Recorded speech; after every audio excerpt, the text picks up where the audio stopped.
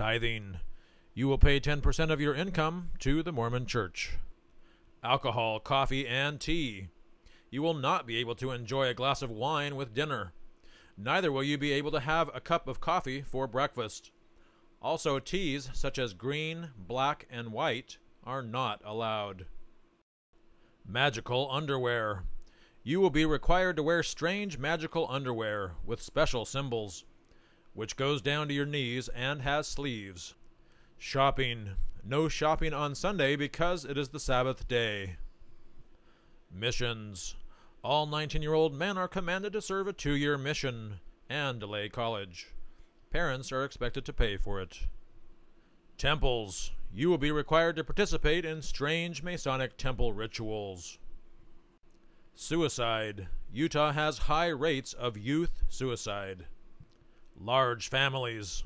You will feel pressure to have a large family. Rock music is discouraged. Women. You will feel pressure to be a stay-at-home mother and housewife. Missionary work. You will be encouraged to share the gospel with everyone you know. Bankruptcy. Mormons have much higher than average personal bankruptcy rates. Perfectionism. You will feel pressure to strive for perfection. This is a sure recipe for guilt, shame, and feelings of not being good enough. Boredom.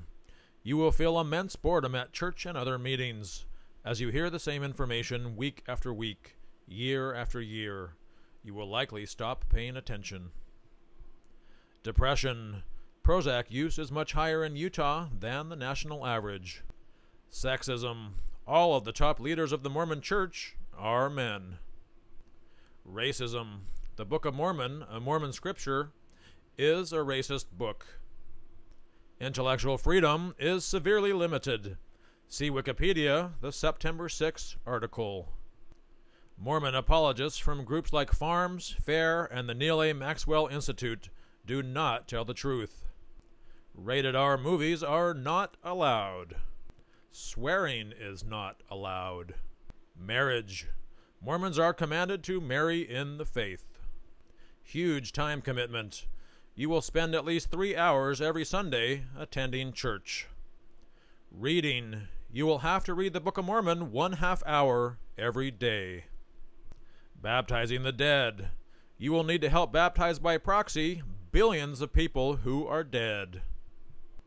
Gentiles. You will learn to view non-Mormons with suspicion. The us versus them complex. Drug addiction. Utah has high levels of drug addiction. Caffeine. More Orthodox Mormons avoid all caffeine, including Coke and Pepsi.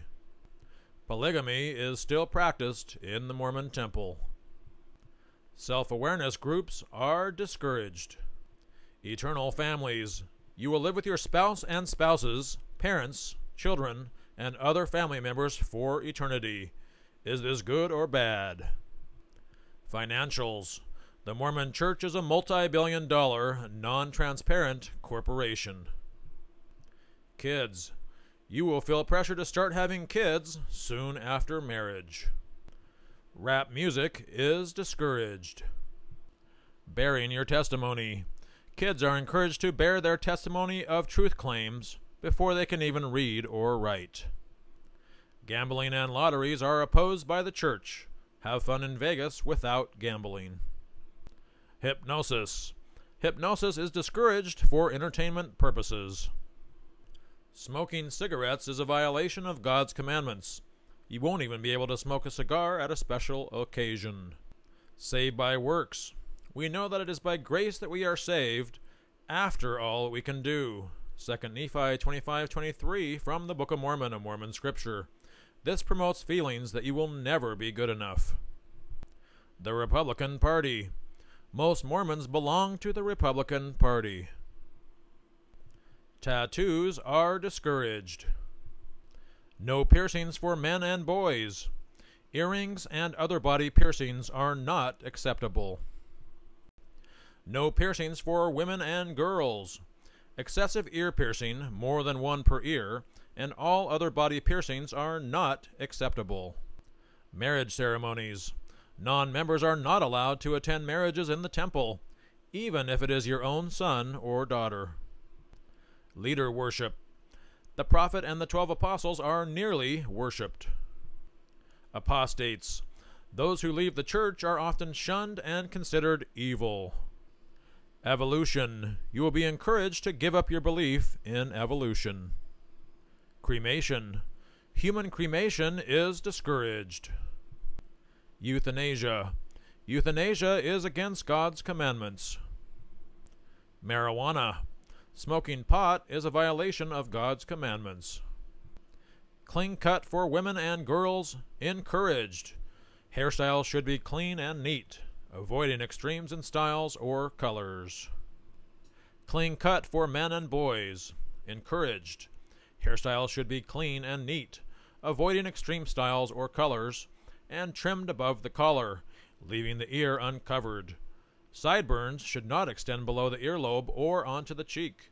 If worn, mustaches should be neatly trimmed, and may not extend beyond or below the corners of the mouth. Men are expected to be clean-shaven. Beards are not acceptable at BYU or on missions. Huge time commitment. You will probably be called to a position with heavy time commitments.